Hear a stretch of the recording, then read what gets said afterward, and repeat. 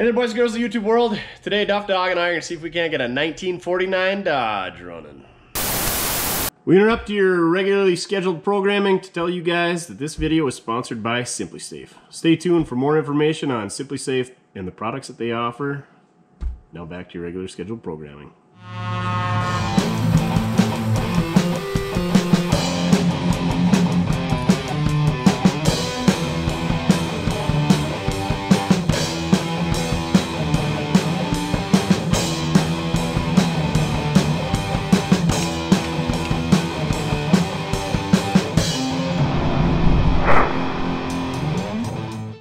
So we picked this up at a farm auction. The Mopar Madman and I, we're gonna cut back to that, and then we'll jump right back into this.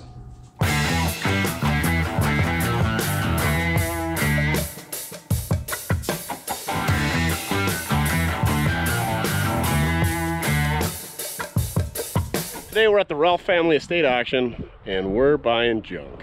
The Mopar Bandit, he bought junk. Super trucker, twister. How you gonna get that home? You got no trailer. Push it.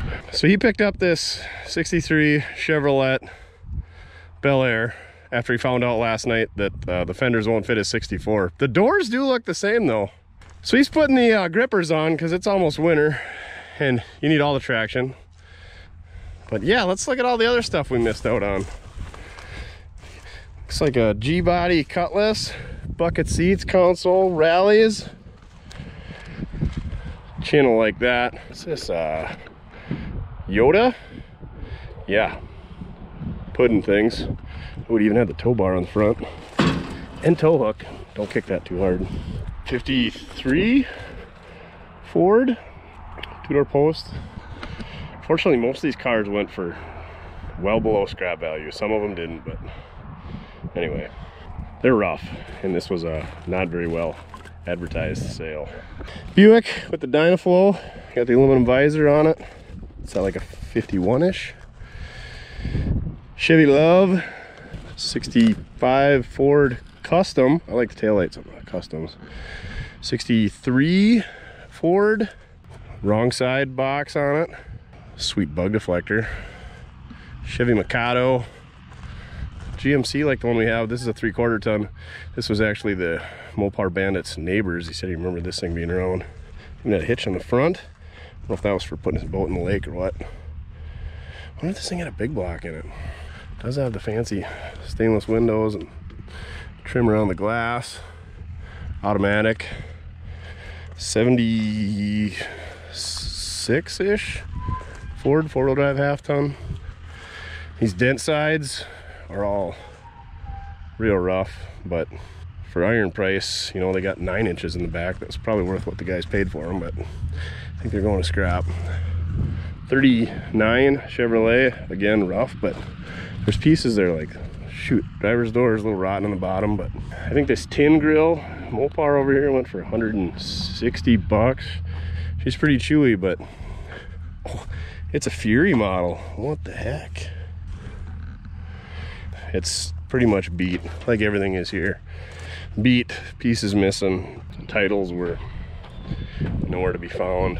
There's about 70-ish cars, most of them from the 50s, but there was some 60s and 70s stuff as well. You can see they're pretty much cleaning everything out. There had to have been 60, 70 tractors here as well.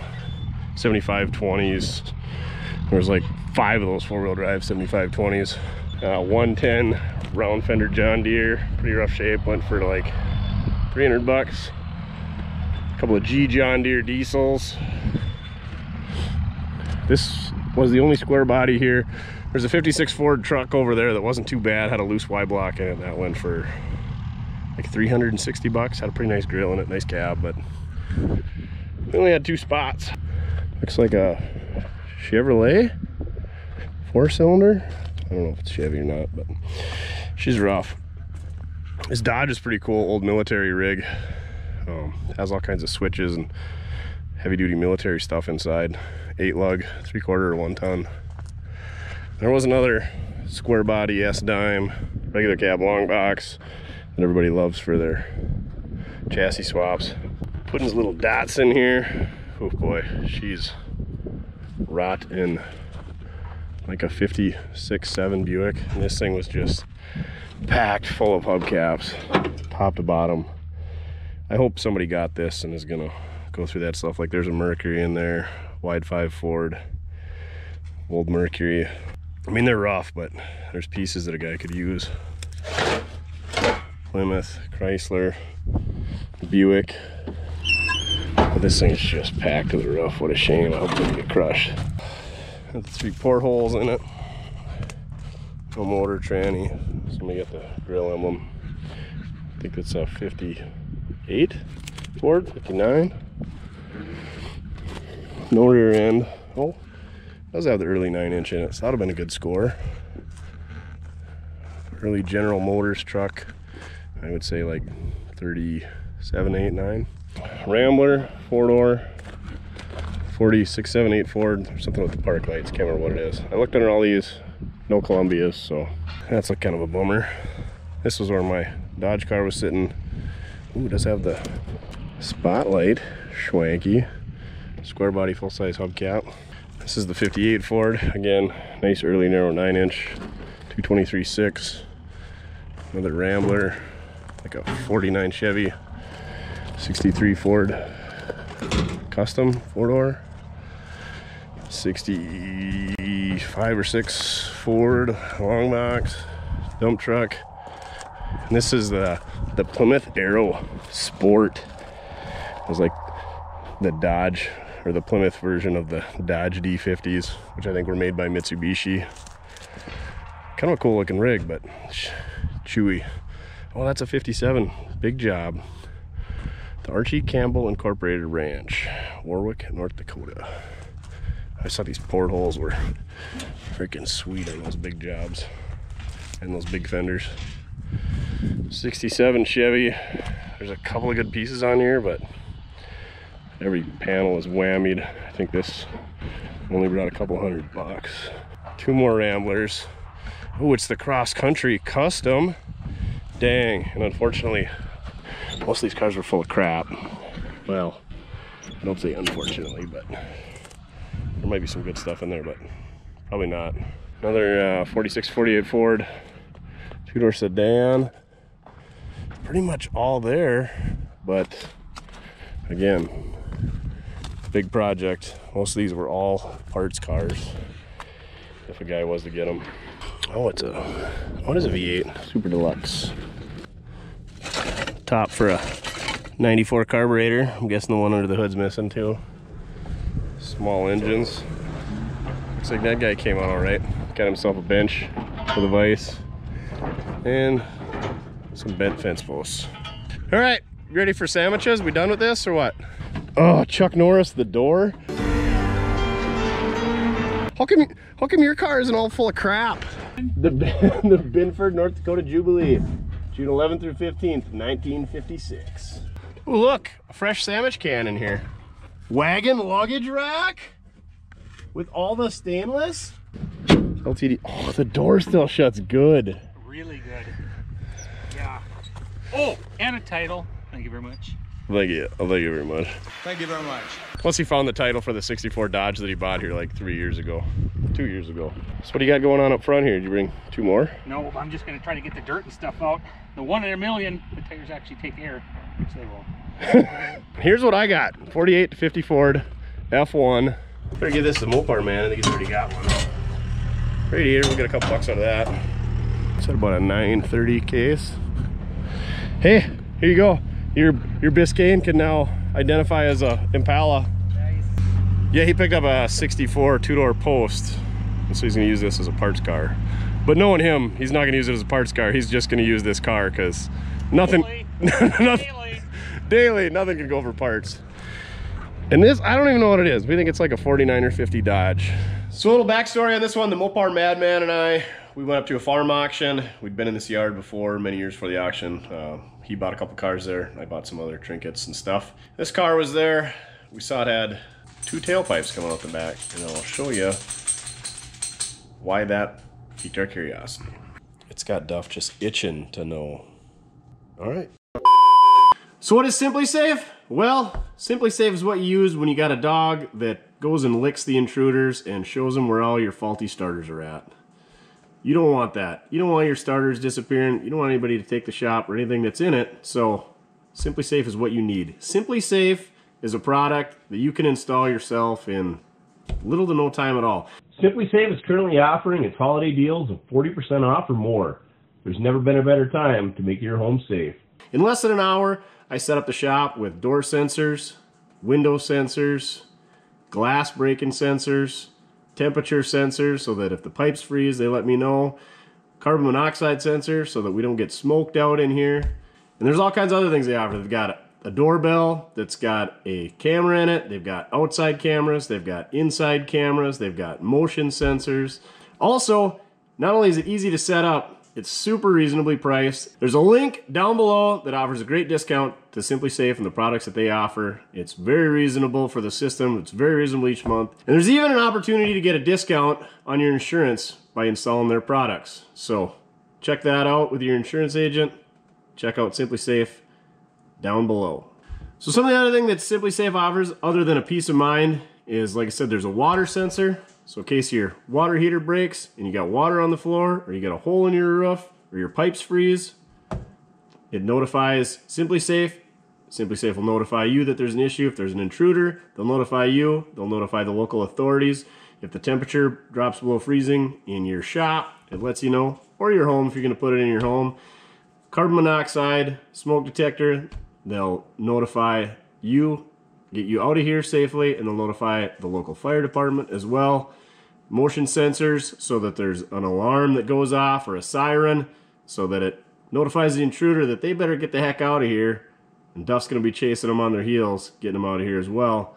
And then they're not going to be getting out of here with your goods. It's all wireless. It works through your Wi-Fi. You can add on things as you go. There's a keypad for the front door. You can have a keypad for your deadbolt. There's key fobs that you can use to get in and set the system and alarm the system and disarm the system.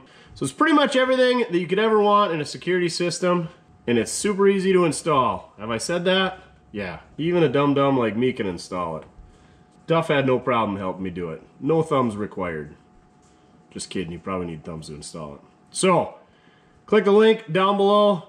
The door sensors and window sensors, super easy to install. They just gotta be within 2 inches of one another. As soon as the door opens, light comes on, and it tells the home base that the door is open. As soon as you close it, lights up twice, tells you the door is closed. Same thing on windows. Got this super easy to install sensor right here for the temperature. You just stick that right to your wall or your door or wherever you want it.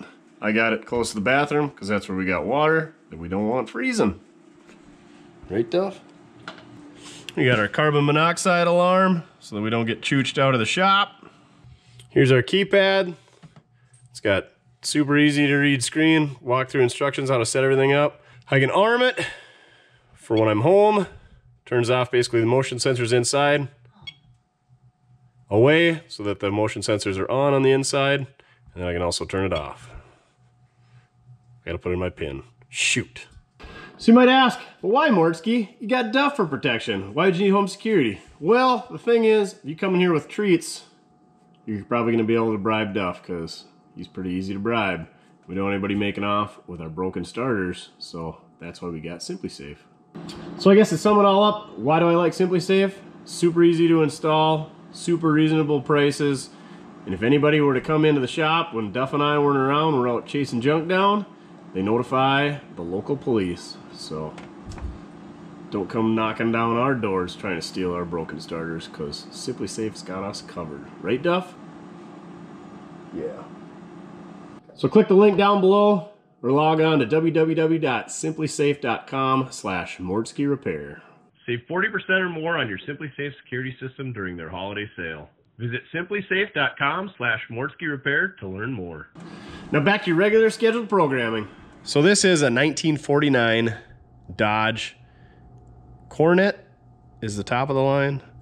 And then, what is it, Meadowbrook down in here. And it goes by trim levels, and I looked at all the 49 Dodge pictures, and I can't see any difference in trim. The other thing about this thing is, there's supposed to be trim here, trim down the hood, trim down there, that looks like it's just been, whatever, fell off. But these holes been filled, haven't they, Duff? And then these back here. So that's interesting. But, so what got me back here is it's got dual exhaust. This car should be a flathead 6-cylinder. We love flatheads. 6 cylinders too. And should only be single exhaust. That's an interesting hitch, Duff. Not bad welds. Stacking dimes. Last on the road in 65. Those are Sioux Falls, South Dakota license plates, which is weird because this thing is like an hour from Canada. Got our walking boots. If we get her running. Oh my nails. Oh, wonder how many of these fell out on the road on the way home. Sorry. I'm sorry. Looks like it was kind of a dark-ish blue originally. Got kind of neat tail lights. I mean, it's neat. I don't love them by any means. Somebody jumped on the roof, so there's a nice pond up there. Back window's knocked out. Side glass is BB gunned up. Oh yeah, there's kind of navy blue that it was. Duff. How gross is this? Super gross. So the other thing we noticed, it's got a floor shift, 3-speed. Should have been column shifted. And it's got that gauge on the dash. Stuart Warner temp gauge. That's pretty neat. That's pretty neat. No keys, of course. Does have a radio. Kind of a different style dash at the 3 gauges there. Back seat. Doesn't look like it had overdrive. Here's the hood pop inside the car. Kind of neat for 49. I don't think GM had that till like the 70s. It's got bumper guards. I don't know if they all came with that. Like I said, I was trying to figure out what base model or what trim package this was. Is that lead?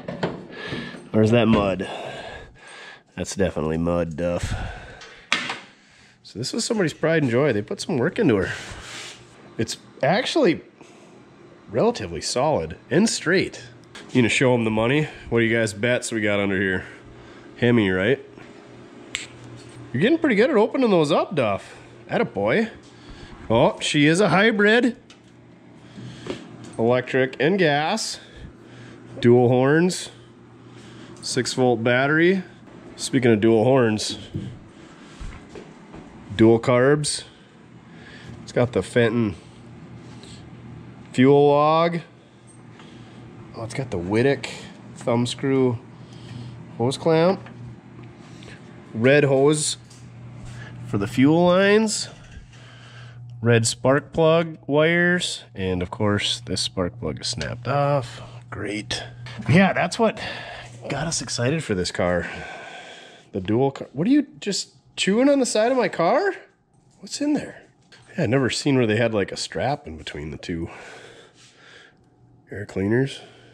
Yeah, these did not come with dual carbs, and it's an Edmunds intake, which Edmunds are frickin' the coolest looking intakes. Edmunds and Tatterfields are frickin' the cat's pajamas, I think. So, chrome oil breather. Does it have oil in it? Is this the dipstick? Probably not. Nope. Where's the dipstick, Jimmy? Think with your dipstick, Jimmy! Throttle linkage. Oh yeah, that's custom made, all brazed together.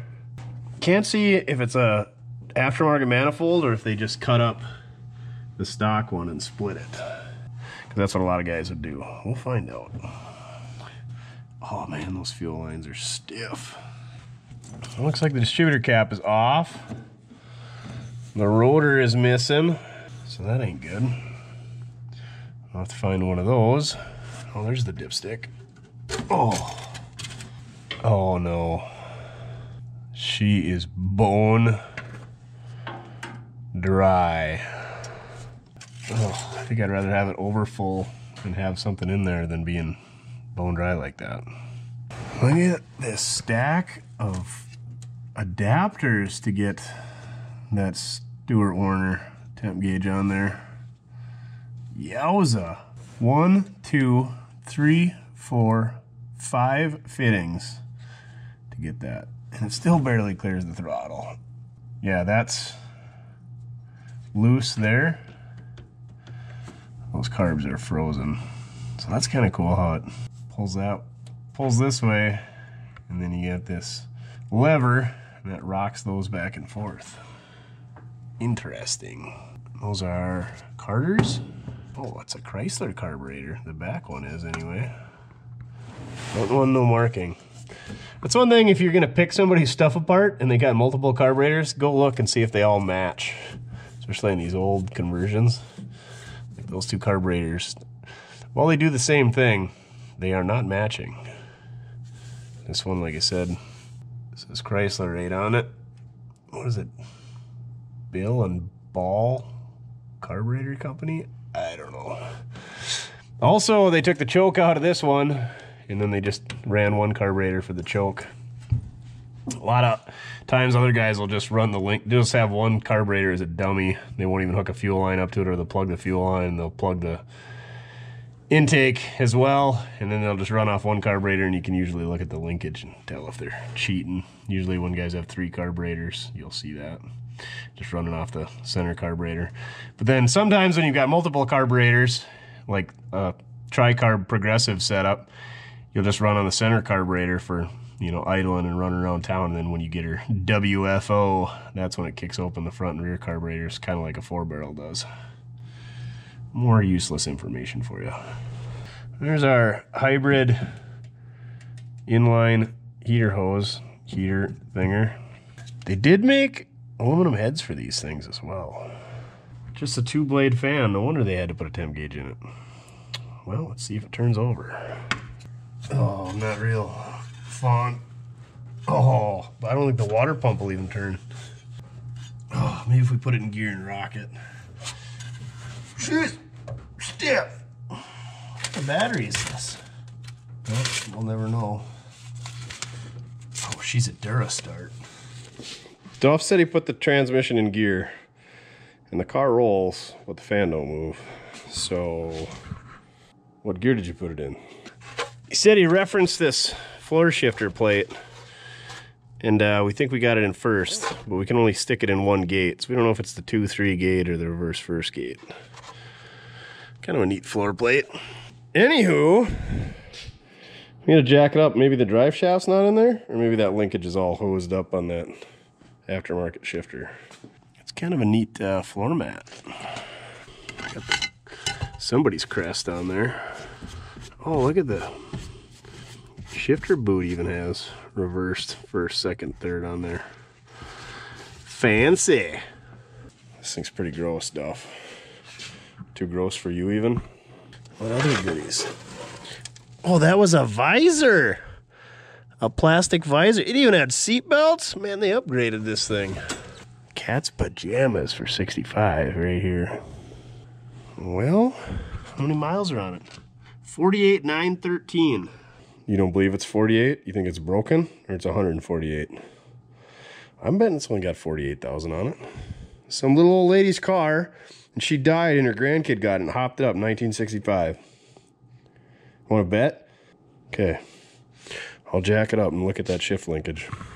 Oh, that's the other thing we noticed. She's got exhaust cutouts too.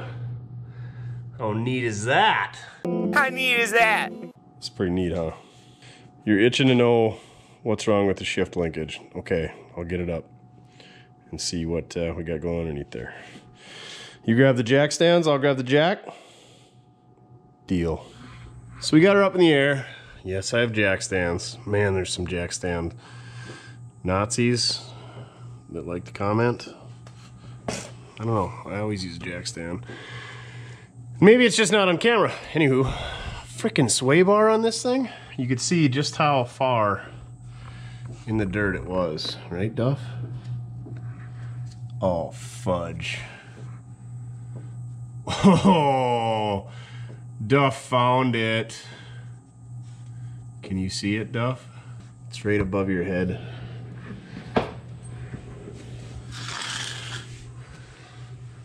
Yeah. So that's gonna be an issue. Wow. That's the bottom of the oil pan. That's the drain plug. That's why there's nothing in the oil pan.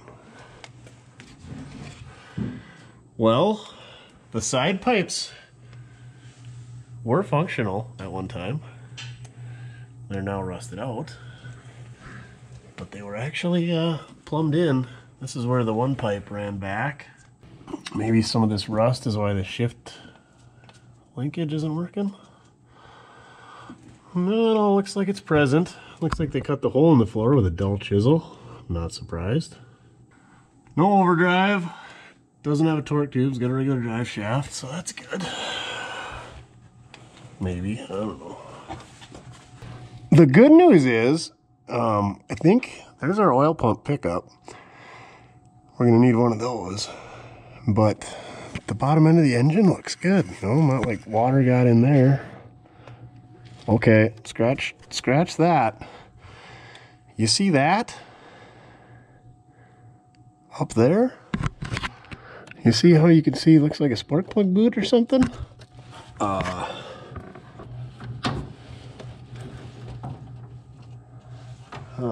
Well. We've got a new discovery.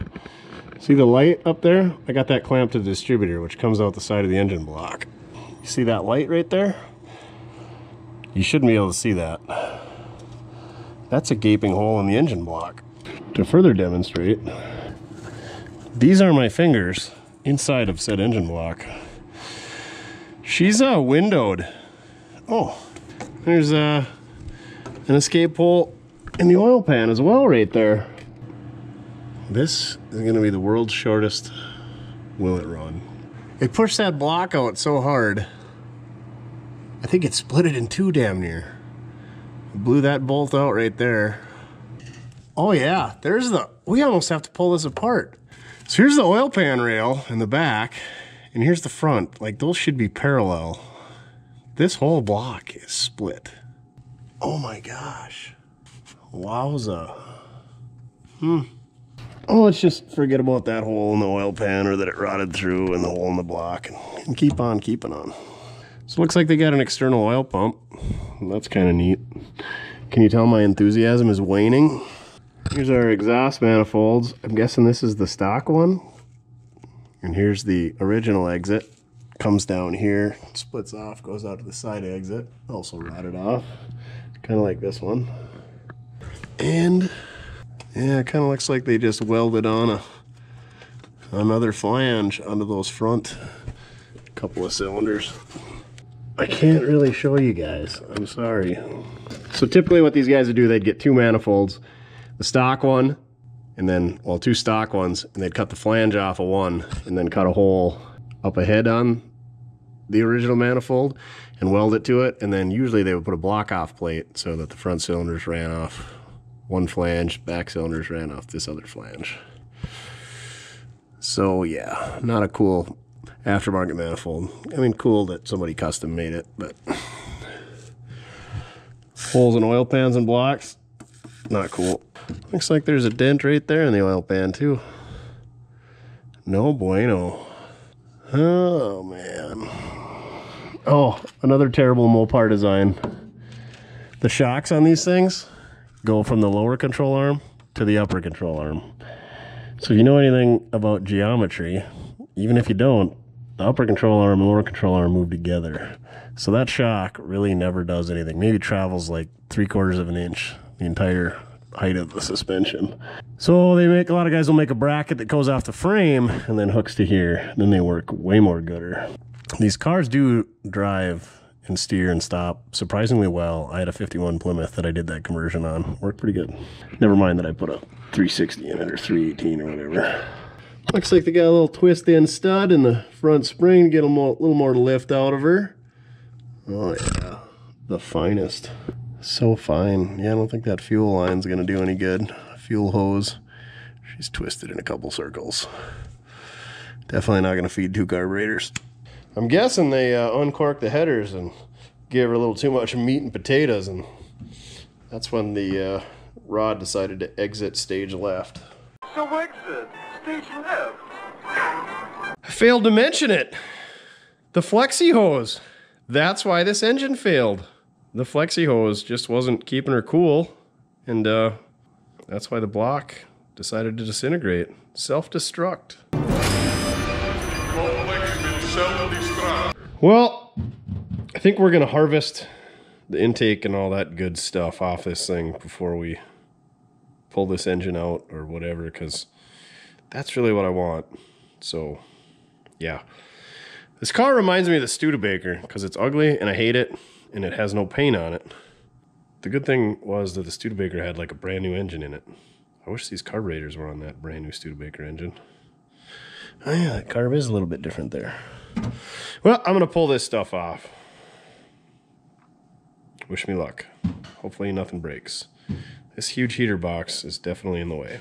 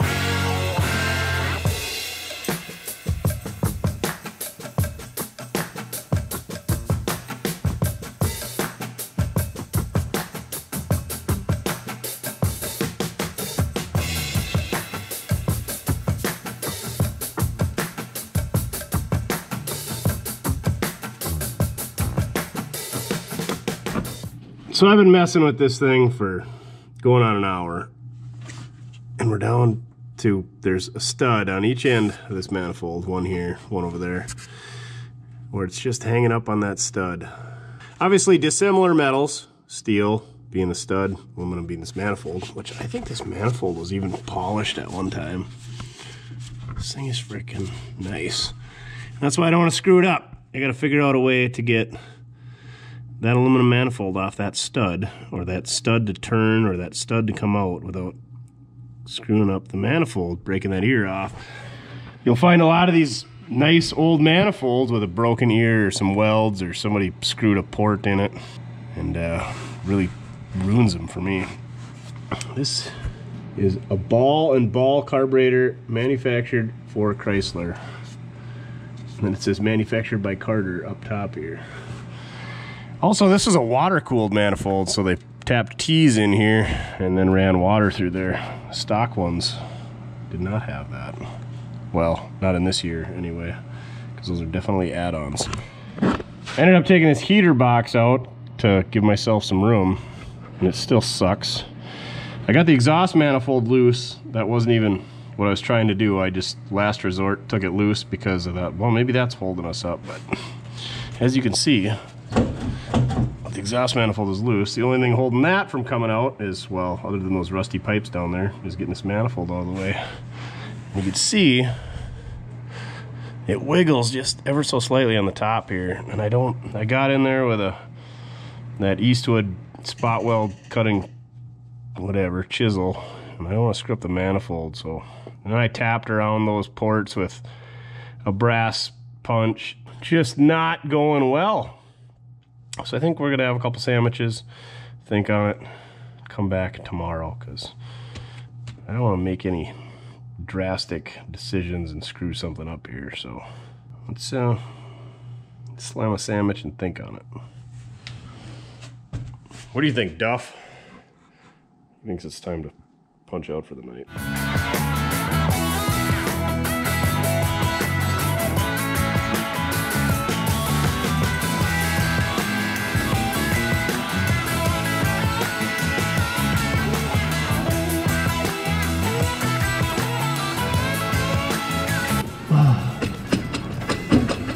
There it is, coming up this one. Oh! I don't even want to know how many hours I spent getting this thing off. And then Chin came over and says, why don't you take that nut off? And then we still had to pry on it because it was corroded around the stud here. And I did get this front stud out, welded a nut on it, but there's no way to get at this one or that one. And she's got a lot of Hoover schneef going on inside there. This bolt did break off on the manifold. Well, actually on the block. And we couldn't get the exhaust manifold because that would hit the intake. So it was great. Fun was had by all. But I think we'll go underneath and we'll cut the exhaust pipes off, sneak this out, and then we'll be ready to go. So here's that stud that I welded a nut on to back that out. That was the front one. You can see this crossover tube, she's getting a little rusty. Look at this sweet linkage they made. That is a lot of brazing. Even added a gusset in there. And look at, it's adjustable on this end. Little set screw, you can slide that in and out. So you can get them both idling the same. And I don't think the bottom was polished, but the rest of it was. I'm guessing they drilled this hole for the wipers. That's too bad, but I think this thing would clean up pretty good. Oh yeah, and some of these nuts were like a castle nut, but they're the other way. Like this went into a, I don't know, tapered seat like a lug nut, held it in place. And they had these great big thick washers behind them. Mopar stuff. Hopefully we can get that one to run so we can stick all this on there.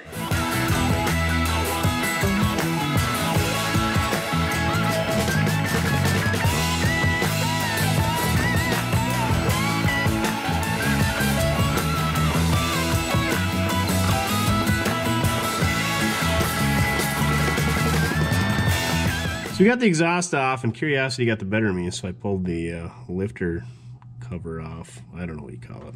And of course they got adjustable lifters. I was thinking that would tell me if it had a great big fat camshaft in it, which is why I did this, because I was like, oh, maybe it's got a good cam in it. And then I noticed there's a big chunk of metal just hanging out in this, I don't know what you call it, oil reservoir thing. That looks like a tooth. Maybe it's a head of a valve? Yeah, she's no good. But yeah, I can't tell if it's got a Chet Herbert's cam in it or an Isky maybe. Looks like they put a heat shield down here for protecting the fuel pump, so didn't get that too hot. I'm guessing this thing was pretty hot commodity in its day. Maybe not. Maybe the guy thought he was, but yeah, there's definitely some bad news going on in there. Oh, is that another chunk of metal? No, just debris. All kinds of goodness. That's pretty much the end of this thing. We got what we wanted off of it. Dang, the sun ain't even up yet. More man is getting after it today. He's on the wrong side of the street. No mask though, he's just admiring the cab over. Silly guy. What's that? We need to get back to work on the flathead? Oh, here's it's all wound up. All right. Oh, watch out for the bumper on this thing. Easy on the paint. All right. Let's get back at her.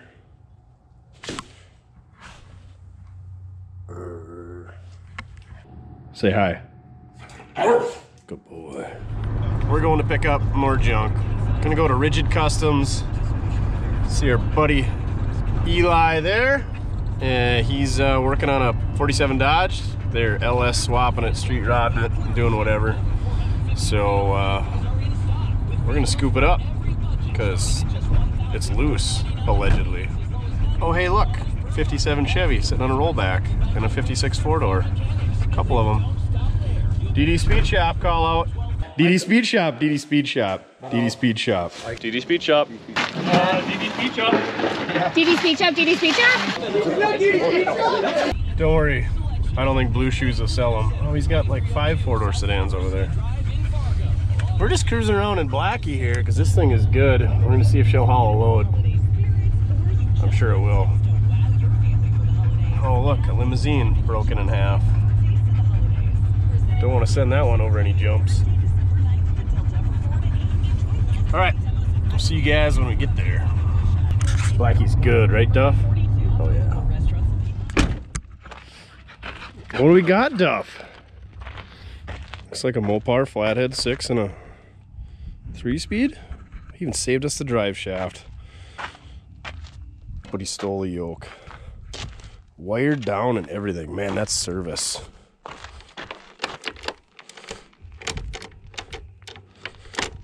Yep, 3-speed. Oh, the master cylinder's built right into the bell housing. Mechanical starter solenoid. Oh, there's the universal joint, parts of it.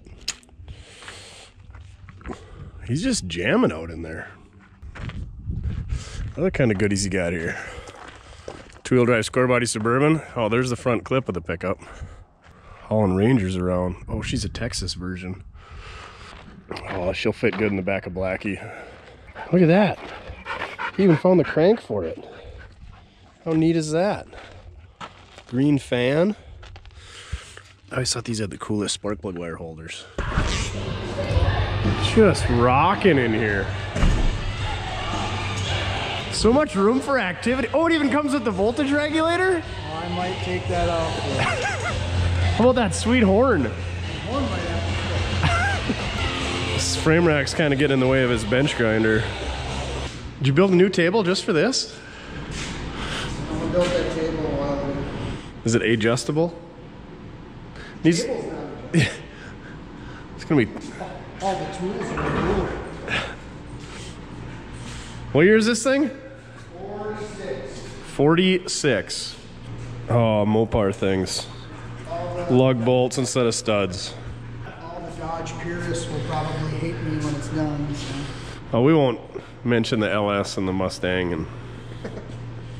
Oh, save these shock mounts. I'm gonna save that whole front axle because you never know when somebody might want Mopar straight axle. Make yourself a pickup box trailer anyway. Right. Rear steer.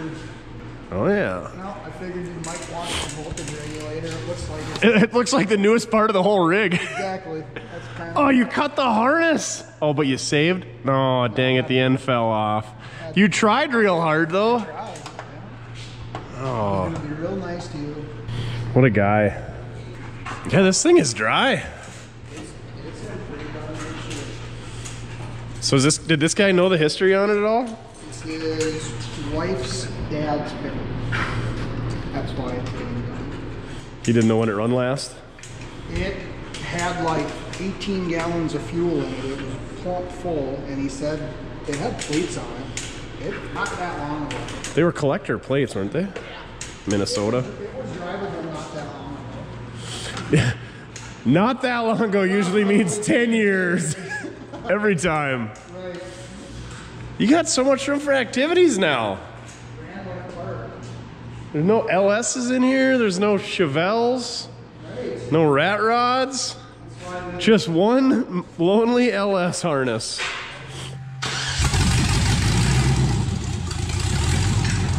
Oh, you knocked the tranny mount off.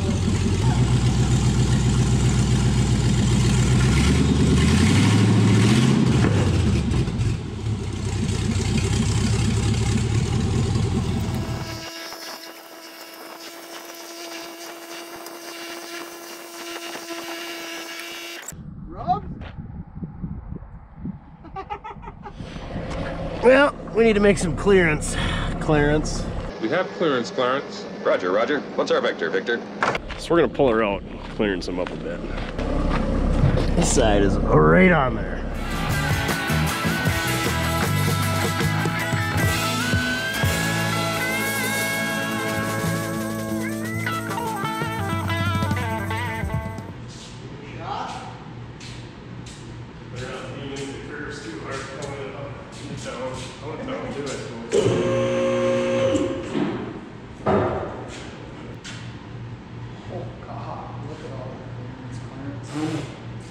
It's like a night and day difference when you put an engine in the back.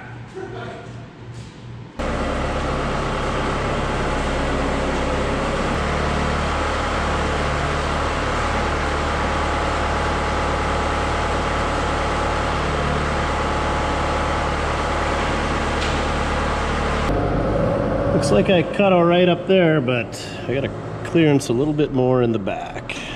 I didn't center it very well. Well, I should have trimmed further back on that side. Looks like on this side as well.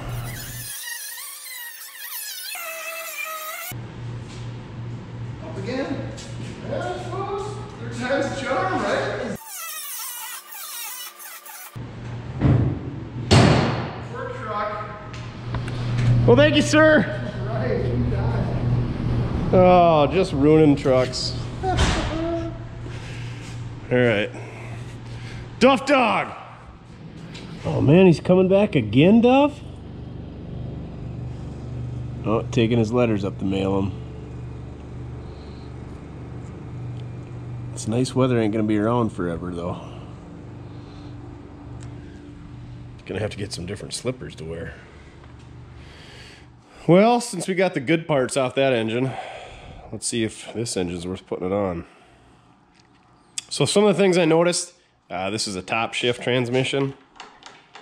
Comes in the top, the shifter, and the crap box over here. What's that one, Duff? She's a side shift. So the shift linkage goes in the side. And the bell housing on this one's got all these integral brackets for the clutch and the brake and all that. That car doesn't, so anyway, differences between a pickup and a car, 49 versus 46 allegedly, I don't know. Park brakes also built into the transmission. It's got this band that clamps around the drum, stops your drive shaft from spinning. Usually on cars, it's just park brake cables going to the brake drums on the back, which we usually cut off. Does my information bore you, Duff? Oh yeah. Does have hydraulic brakes. It's got the mechanical lever that engages your starter solenoid right here. Well, it doesn't really have a solenoid. I don't know. Would you still call that a solenoid? Starter switch, probably. We got to plug this oil line. I'm guessing that went to the gauge inside. I'm guessing that was the temp gauge. I don't think we'll have to plug that. Looks like part of it's still in there. The head is labeled heater for the heater hose. The heater hoses are kind of, I don't know, I suppose these went inside for the heater. But this one loops around, goes into the block. Oh, look at how they doubled it up so it didn't rub through. Very nice. Whoa, very nice. And then the other heater hose comes off the thermostat housing with way too long of clamps. Wow, that's like a 3-inch clamp on an 1.25 inch hose. We're gonna have to find some spark plug wires because those are all chewed off. Looks like Eli cut those off. Looks like they chewed into this wire going down to the distributor. Also, this thing was 6 volts, so the coil isn't going to work, so we're going to have to hook a 12 volt coil up. We should be able to find out which one number 1 is pretty easy, because the way these things kind of hold everything in place, number 1's going to be over here. So we just tug on that. Boom, there's our number 1. That'll be easy. It does have a chrome oil filler neck. Sweet. Oh, she's a hybrid. Look at that. It's got the head bolt block heater. And then you just plug your extension cord into that. That's pretty neat. That's pretty neat. What else? 6-volt generator. Green fan. Stamped steel engine mount. Fuel pump that's surely dried up. Oh yeah, that's right, the Mopars.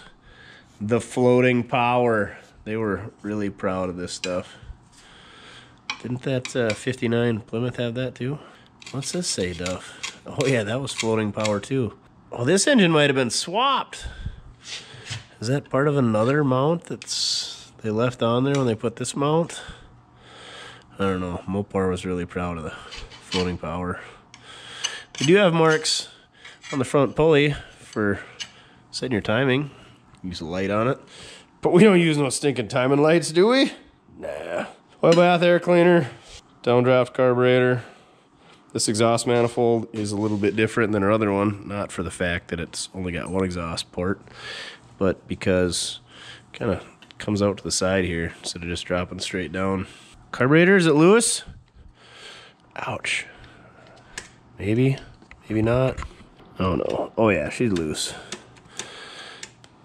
6-cylinder throttle linkage is always intriguing because the gas pedal's over there. It's got to come down over to here, over this way, up, ahead, up, and then a wiggle shaft that goes the opposite direction as your gas pedal goes. So usually those are all janked up. What are you doing? Eating the weeds that are falling out of that car? You got food in your dish, goofball. So I think first thing we'll hook a battery up. See if the starter works. We know it turns over. I'm sure it'll be just fine. Now you're gonna eat the pallet? Don't eat the pallet. Well, she's a 6-volt starter, so we're just gonna hook it up. Negative ground. It'll be fine. Just a daily occurrence. Yep, same pajamas. No mask today though. Got gloves on. He needs some taller socks. I tell you what, we'll have to get him some for Christmas. What do you think, Duff? Don't you love getting socks for Christmas? Looks like we got Florida Man as our sponsor this week.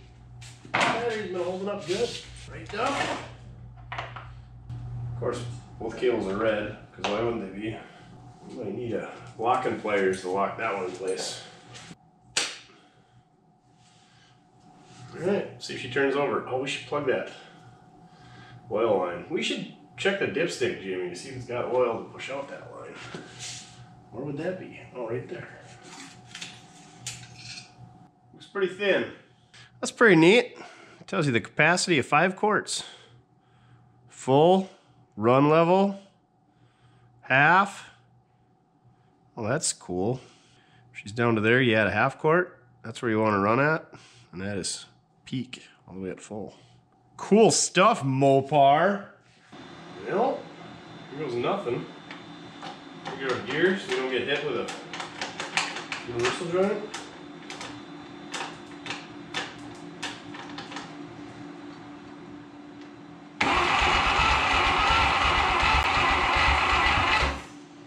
It sounds like it's got pretty good compression. Let's see if we got spark. Does this wire look safe enough to use, Duff? Not really. Extruder goes to the negative side of the coil. We're using our nice Paul coil that came off our latest 60 Impala. Should say it came off the 60 Impala, it came with it. What do you think, Duff? We got spark? Yeah, probably not. How about now? Alright, now I gotta turn that over and hold this at the same time. You wanna hold it? Put it on your nose? Just kidding, you don't wanna do that. It's animal cruelty.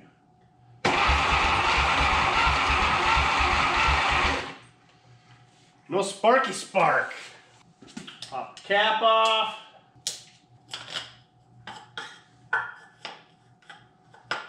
Alright, give it the old Mortske flick. These points look like new. No sparkage in there, Duff. Why is that?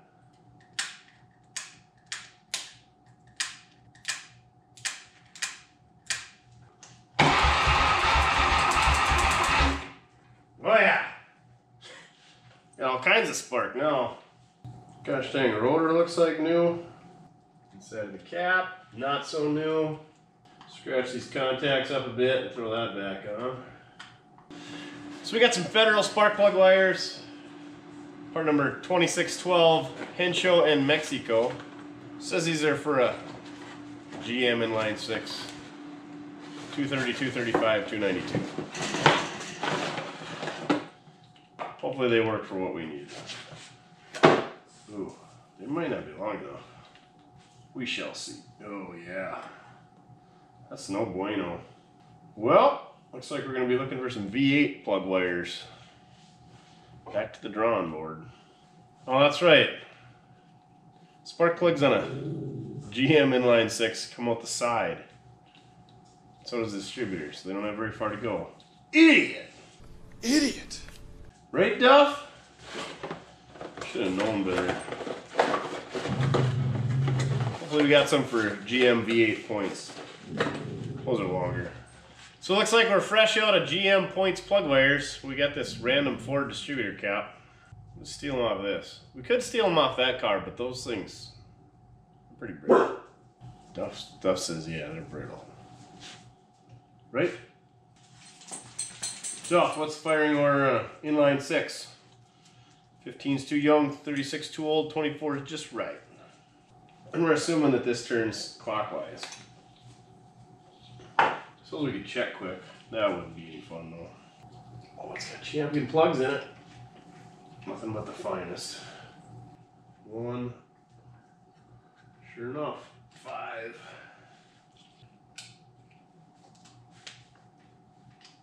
3. 6.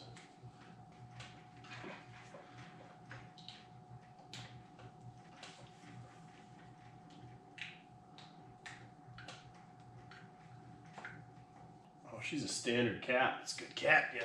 Wish I knew which Ford it came off of. Guessing it's a 400. Plug wires. Standard motor products as well. Put a coil up. That would be good. I guess now we just gotta give her a tickle the old hot sauce and see if the light's off. Can't be that easy, can it?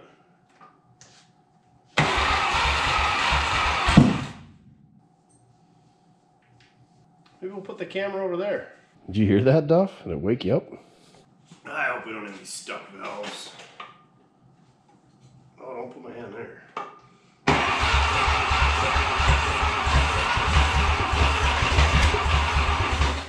Little joke.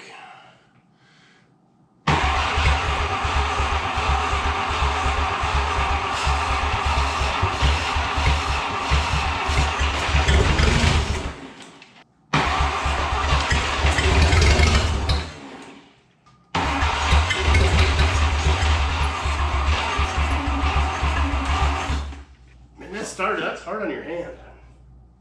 Guess you're supposed to push them with your feet, maybe? Let's keep the hot sauce bottle away from the exhaust. Oh! Good idea, you think, Duff?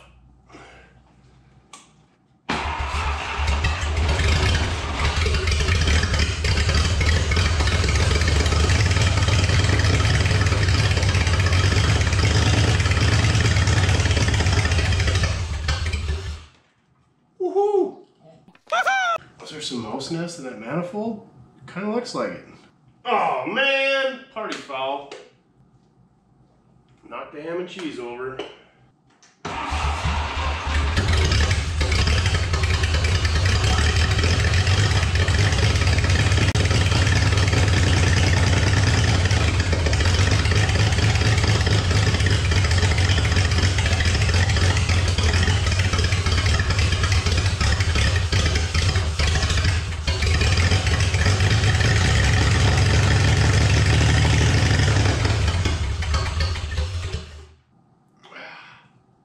Stuck valve.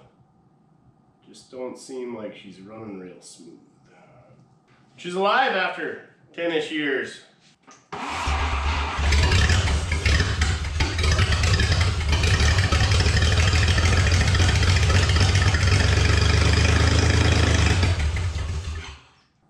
Maybe we'll pull those plugs out. See if we got a cylinder with a stuck valve. Runs though. I'll take it. Drink to that, won't you, Duff? He's not impressed. He knew it was gonna run. Good old champion J8Cs, they all look pretty good too. Alright, compression time.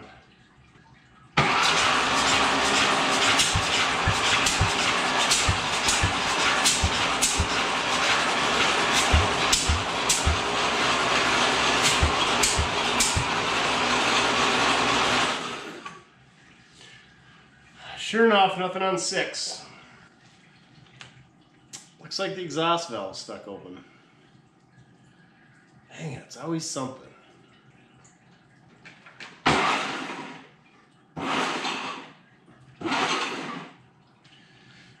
Yep, exhaust valve ain't closing on 6. You just can't win with these flatheads. For the intake, the valve was literally right below the piston, so we could spray some squirrel piss on it, tap on it. But nope, can't get at the exhaust. Guess we'll pull another flathead head. Super. Do you feel sorry for me? Do you feel sorry for Greta? Yeah, me either. What little coolant we caught was pretty rusty.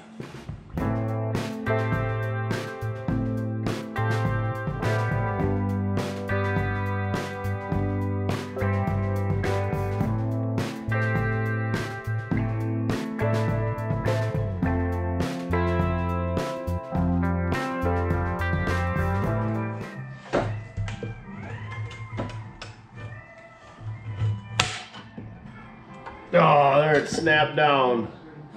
So, as I was pulling the head off, I just barely bumped this exhaust valve and she snapped shut. You could see that it wasn't working, building any compression, because it looks like this is some shag carpet. Duff, what do you think? Shag carpet? Yeah, definitely shag carpet. Anywho, yeah, cylinder walls look good. No, just kidding, there's a pretty good ring ridge there. So yeah, let's clean this up a bit. Put some head gasket in a can on that head gasket. Clean the head up. Again, looks pretty good, but there's not a whole lot going on there. What does that say? MO621 or MC. Is that a McCord gasket? I don't know. Well, we should probably clean up the top of a piston, see if she's ever been bored out. You want to clean that up for me, Duff? He has zero interest in the Mopar Flathead 6s. Interesting fact, the valve that we're always snapping off on the intro to all my videos is a 230 inline Plymouth from that 59 Plymouth station wagon. So let's try not to recreate that.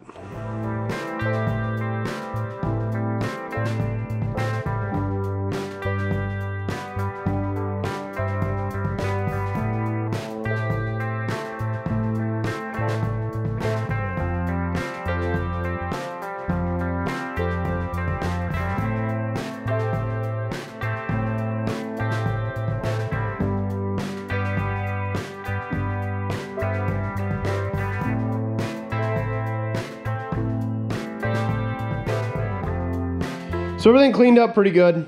I did notice the top of the pistons, this front cylinder has an A on it, and every single one of the other ones has a B, so I think it's standard bore. There is a pretty good ridge, so that would make sense that this is a 1946 engine that's never been ripped into. Bored out anyway. I'm guessing it's had a valve job or something since then. Or maybe it's really low hours, who knows. So now I think I'm gonna go ahead and zing it over a few times, make sure all the valves are doing what they're supposed to do, but then we'll just clean her up with the super scraper and do the head gasket in a can. Do the same thing with the head, throw her back together. Duff will be barely done with supper by then.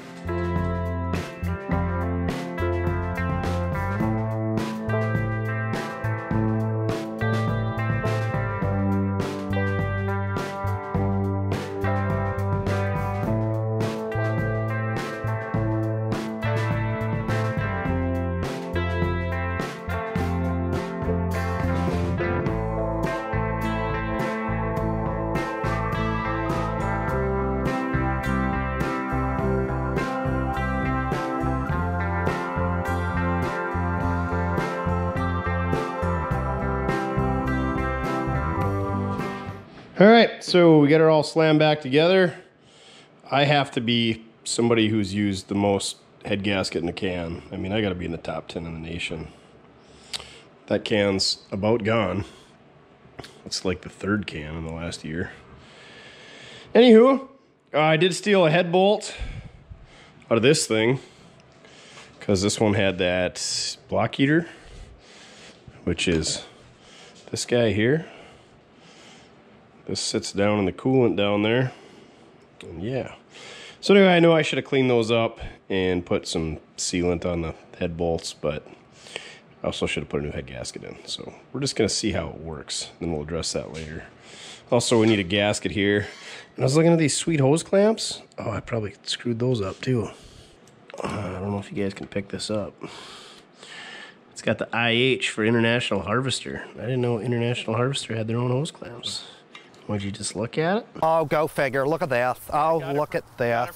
Yeah, I wish I had a boat tank here, but I think one is in that 60 Impala and one's in the 67 Impala. And it's getting late, so let's just see if she pops off, and then we'll call her a night. Let's hear it pop off, because we know it's going to run. That valve wasn't even that stuck. That sucks. Well, it doesn't suck, it just sucks we had to take it all apart for basically nothing. Well, let's say you Duff. It's going to run a lot smoother when it's running on all 5. I concur. Throttle shaft's leaking, of course. Here goes nothing. Slingshot engaged. Slingshot engaged.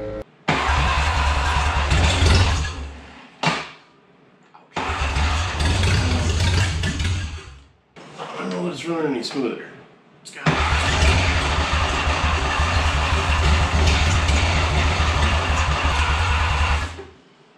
we use up all our gas?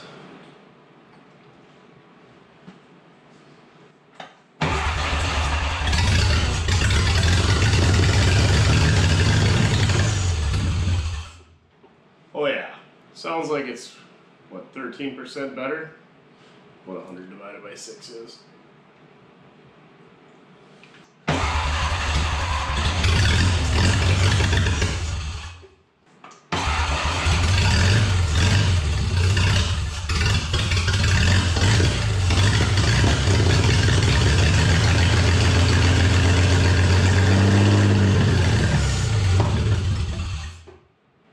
Call her good for tonight until we get some fuel hooked up to it. Okay? Okay. Okay. I'm gonna have a sandwich. Maybe open a door. Let some carbon monoxide out. Yeah. You want a sandwich? You want out too. I think we'll call it a success. So we took a break to do some other things. That's right. We still got that, and we're working on it. No, we haven't been working on the Jeepster. But I went out in the dark, in the snow, with Duff to protect me from the critters, and we stole the boat tank out of the 67. Pretty sure something has re-inhabited it in the week it's been sitting over there. Now we're gonna see if this thing will run on its own. Duff looks thoroughly optimistic. Right? Okay. Now let's see what happens. Well, let's see if our fuel pump works. Because clearly that's an issue around here. You don't want me to... Black is the negative, though. I know the cable's red. It'll be fine. Promise. I don't think it's working. One big one coming out of the pump.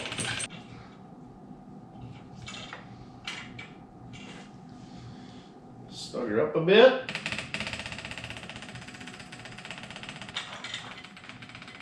I think we got it. Never mind that fuel leak is right by the exhaust manifold. It's probably going to be shooting flames out if we get to it. I've had a good fire in a while. Should probably get the hose ready. Oh shit. I'm getting fuel out to the carbonator. We're not getting fuel into the carburetor. Well, maybe we are. Just not coming out the accelerator pump. Surely that can't be dried up.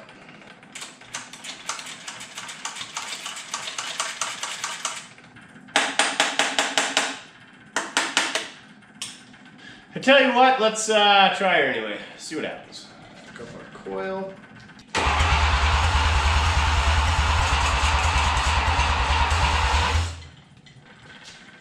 Let's give her a little hot sauce. See what happens, I guess. It was at this moment that he knew. He f***ed up.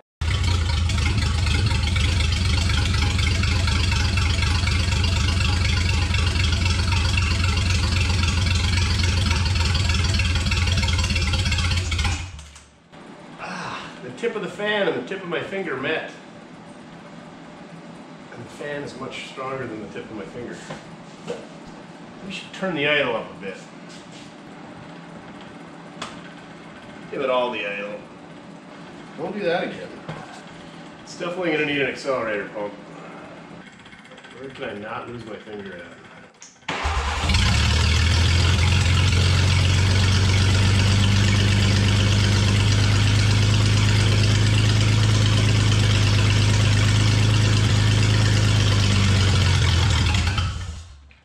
Apparently it does not want me to adjust the idle.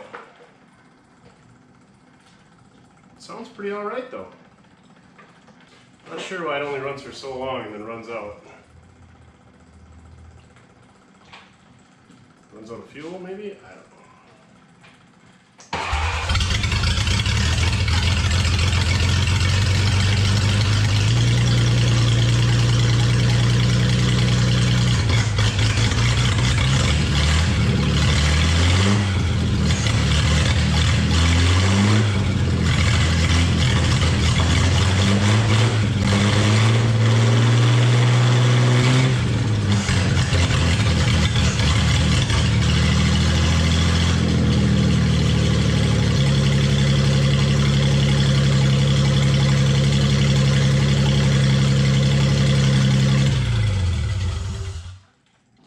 I would say she sounds pretty good. Now we gotta figure out what we do next. Because as you can see, we kind of did some rearranging in here, and the Dodge car went outside. And that thing's pretty chewy. And we'd have to change a lot of stuff to put this in there. Bell housing, transmission, engine mount, the floating power engine mount. We did notice that's all busted up. I think it's gonna go back in there. We might have a surprise for you. We're gonna open the door and let the carbon monoxide out of here and think about it. Huh, Duff? All right, talk me into it. Let's unlock this battery cable. Let's be fire free in 2021. Oh wait, we already ruined that, never mind. 2022, that's the year, no fires. See how many months in we can make it. Pushing a little smoke out of the top of the water pump. Let's get some fresh air, huh, Duff? I'm gonna go hit the door. Perfect. Tech tip of the day, don't lose your finger in a fan. Keep your hands away from moving parts. Didn't quite cut my finger off. No blood even, but she's a little numb, Duff. I'm gonna have to numb the pain with some sandwiches. So, I think the flathead was a success. Well, this one. Maybe not so much the other one. Unfortunately, I've stated what I think of the car, and Duff won't even go inside it, so really no point in swapping this in there. Here's what I am thinking. We're going to fog this down. And if those of you don't know what fogging it down is, my method is to get it running, get her warmed up a bit. Just drizzle a little ATF down the intake. It leaves a smoky white haze that goes across the countryside. And basically what that does is it gets ATF everywhere. I mean, from the throat of the carburetor to the tip of the exhaust. So that means in the valves, in the pistons, inside the carburetor, everywhere. And you know how the valves like stick on these? Yeah, every time we get a flathead, it's got a stuck valve. Well, hopefully that'll keep these from sticking until I need it. That being said, it's really cold out. It's about 5 degrees above Fahrenheit right now, so you can hear the snow squishing underneath your boots. It squeaks when it gets real cold. Those of you in Hawaii and Florida probably don't know this stuff, but when it gets like below 10 degrees, it crunches. It kind of, yeah, that's how you know it's cold. So, I want to fire this thing up inside and get it so that it runs, and then we'll wheel it outside because we don't need that smoke in here, and then we'll fog it down. But it's really cold and it's dark, so I'm probably not going to film it. And then we're going to put this thing in storage. And then I usually make a label saying what this engine is, what it came out of, what it needs, like a head gasket, carb rebuild kit, probably going to use a tune-up, and when it was run last and if it was fogged or not. So, for future reference for myself and you know, someday I'm gonna have an auction. I'm not gonna use all this stuff, and the next guy knows what it is. So I guess we should lie on it, say that it's rebuilt or something, huh, Duff? Then our estate will get a lot of money. Maybe not. So we're gonna do that, and you know what I'm thinking of using this in? I got a line. I think I already got it, but I haven't got it home yet. It's probably not going to be able to get retrieved until spring, but it's a 32 Dodge 4-door sedan. Now hear me out. It's got pretty good patina on it, and so this thing was made into a pickup in, well, between like 41 and 46. During the war, they rationed gas, and you got more gas rations if you had a pickup, and people probably needed pickups as well, so people were doing it before that. So they moved the back of the car up to the front of the car, so you know your back window is right behind the front doors, and then they kind of left the sides of the car there. They didn't put like a pickup box on it or make a wood pickup box like I've seen, and they did a pretty good job of it. And like I said, this car's got some nice character. It does have like an overhead valve Chrysler Dodge engine in it, which was weird because I thought they only had the flatheads back then, but I was thinking we could sneak this into there, put like a 4 8-inch rear in the back, and I got some of them curvy, tubey, awesome Mopar tube axles. Stick one of those in the front, and yeah, because it doesn't have a front or rear axle, I don't believe. Maybe the front axle's just missing, because a lot of guys steal the front axles and make trailers out of them. Just weird, useless information for you. So that's what I'm thinking. We're going to put it in that car as a project someday. Really what's going to happen is I'm going to put this in the corner and trip over it forever, and then pretty much give it away for little or nothing because I'm sick of it, or just throw it in the scrap pile. But yeah. So if you really need a Dodge Flathead 6, hit me up. I'll try to remember to put a price in the bottom. If you really need a 49 Dodge 2-door car, hit me up because I really want that thing gone. And it's an eyesore. I have zero intention of ever doing anything with it, so we'll put a really great price on that thing. In the description down below, hit us up with an email, mortskerepair@gmail.com. Also, check out the merch site listed down below. We got some really great stuff. Holidays are right around the corner. You probably won't get them shipped by then, but you could give them as, you know, late New Year's gifts, right? If you're not a Duff approved member, down below, click on that. It's a few bucks a month, pretty reasonable. We got some behind the scenes stuff. We announce when there's some discounts on merch. We just put up a video of doing some real works truck stuff with the square body. And what else we done? Oh yeah, some behind the scenes international metro stuff you guys don't know about. Some other stuff. So yeah, Duff would really approve you being a Duff approved member and buying some merch for the holidays. But I think that's where we're going to wrap this video. And I'm going to have myself a Rhombus Guys Blonde Ale. Thanks to Rhombus Guys for hooking us up with some beer. If you're in the Fargo or Grand Forks area, go hit these guys up. Tell them Mortske sent you. I don't know if they'll give you a discount or not, but you get some real good pizza and some good beer. This beer is way too good for us. You want beer? Dog beers? Dog years. In dog beers, I've only had 3. I don't know what to tell you. What did I forget to say? Okay. Duff says we need to move on to the next project or we're going to lose the shop.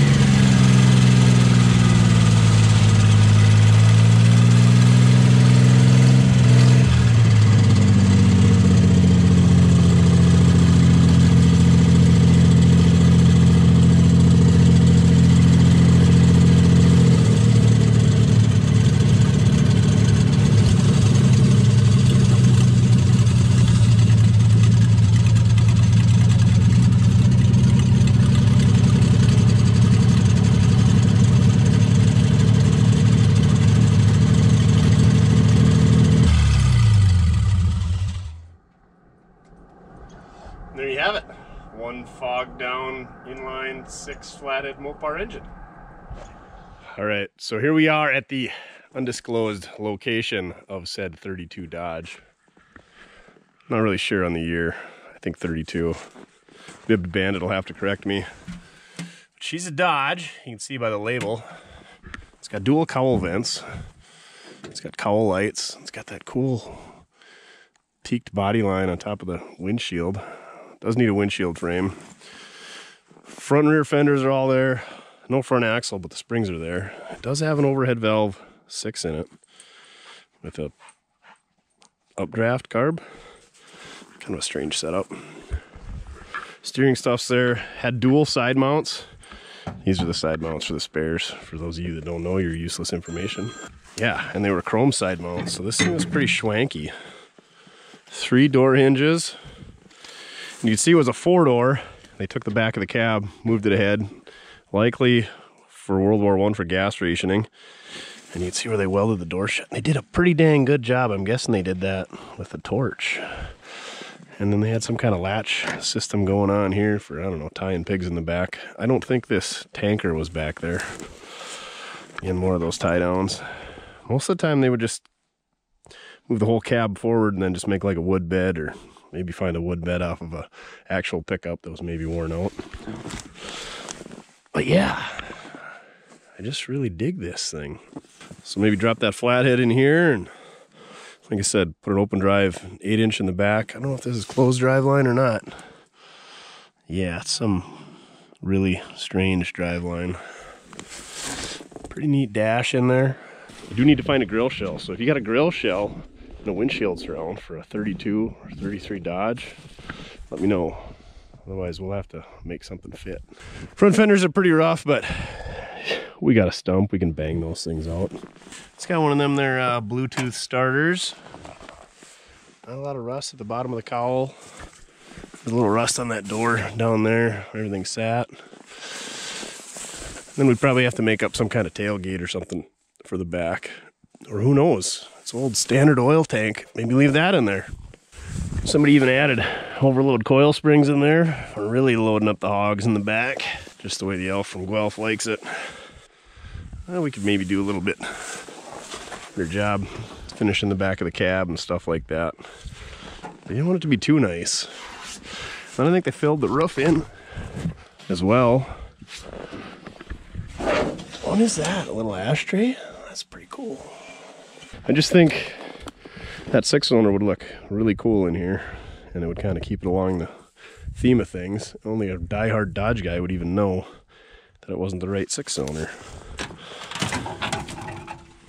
Coast to coast spark plug. And I don't know what brand that is, but it don't match. Oh, it's a Champion. Champion 8 COM.